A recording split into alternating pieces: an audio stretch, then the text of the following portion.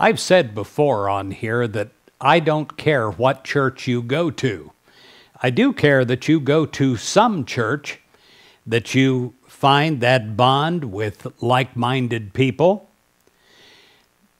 Faith and prayer are free. Religion is what you pay for.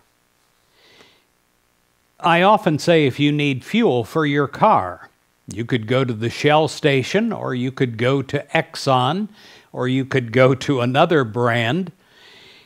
If you need fuel for your car, it's not the gas station that's important, it's the fuel. And the fuel in your spiritual life is faith and prayer, and they're always free. And they're always free from positive Christianity. If your dear ones are meeting challenging situations, your hearts go out to them, and you long to be of help. In your prayers for them, you may include a prayer for your own insight and understanding in order to best help them what to say and what to do, and provide the highest possible blessing.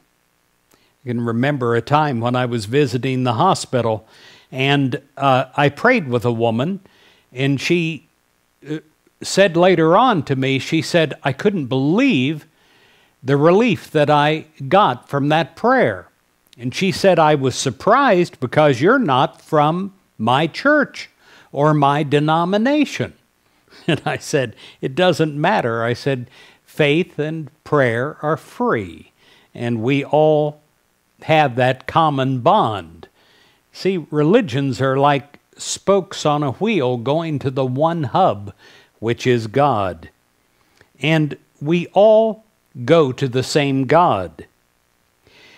When we're praying with another person, it doesn't matter what church they go to, or even if they don't go to church. The main thing is you're there to be a blessing.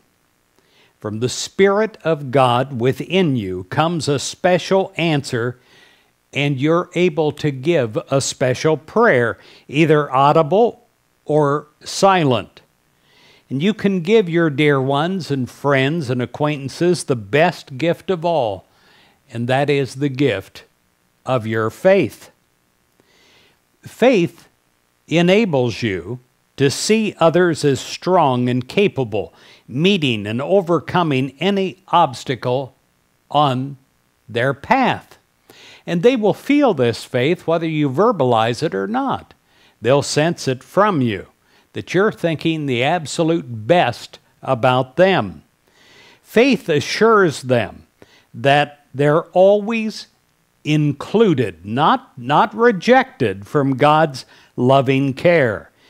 Faith enables you to lend support and encouragement to your loved ones and friends, allowing them the freedom to make their own decisions. You're not trying to convince them to follow your way. You're just being there as a support, as a person of prayer, a person of faith. Faith turns our attention from the need so that we can focus on God's sure answer to prayer. So as we give out freely prayer and faith, we will know that we are giving the greatest gift of all. In Acts 3, verse 6, it says, I have no silver and gold, but I give you what I have. Well, you will give others what you have, and that is faith and prayer.